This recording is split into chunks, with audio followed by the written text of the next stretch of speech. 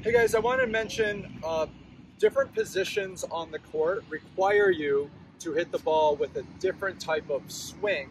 We'll focus on the forehand here, but the idea is when I'm further back, my hand can extend and I can hit all the way through, and it's pretty easy to get that ball nice and deep and in.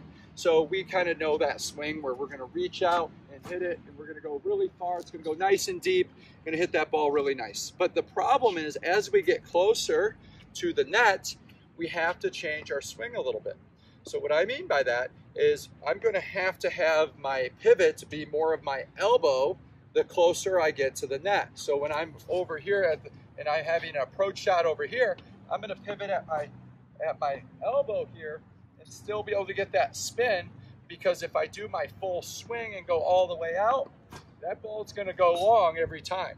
So you have to have a shorter, compact swing, where you'll see a lot of the pros on their approach shot, they're pivoting at their elbow here, but not back there, because you want to hit the ball deep back there, and you have all that room to hit it. Now when it's shorter, you don't have that room anymore.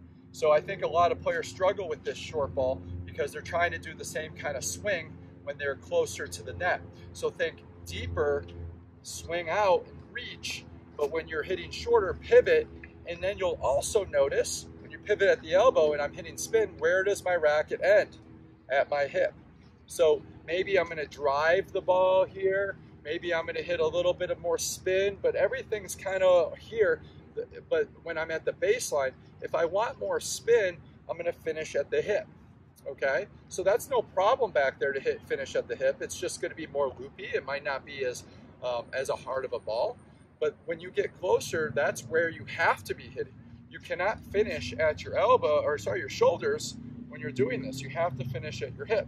So what I mean by that is, watch my finish. I'm here, I come over, I'm at my hip when I hit that ball, right here. So when I'm swinging towards the camera here, I'm going like this through. That allows the ball to dive into the court quicker because of my trajectory of going up. And that's why I finish at my hip, because if I just let the racket momentum go, it will finish at my hip, right? Because I'm going so far up.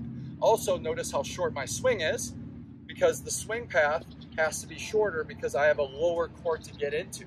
So this would be a good practice for you guys to drop feed, maybe drop feed back here, feed a ball back at the baseline, and then drop a feed here. So you're hitting short over here, and then when you're back at the baseline, you're going to drive the ball a little bit more and get a feel for those different swings so that you can still be successful when you're hitting. You don't have to tap the ball in as you're coming in. I see a lot of players coming in on an approach shot, they're just tapping it in because they're afraid to hit it too long, right? So now you can try to work on this, and your game's going to get so much better, because ideally, if you can attack short balls, your opponent now is going to be concerned about that, obviously, and they're going to miss more. They can't hit a short ball anymore. So now you're putting pressure on players that they used to not have possibly against you. So if you're like saying, hey, this ball right here is not good enough anymore, and you're able to come over the ball and hit it short, or hit that low compact swing and get that ball in with a lot of spin and be aggressive, your opponent is going to go, well, I can't do that anymore. So they're going to start missing more because it's harder to hit deep, right? So this will help you win some free points as well. So practice that, and hopefully that helps. Good luck.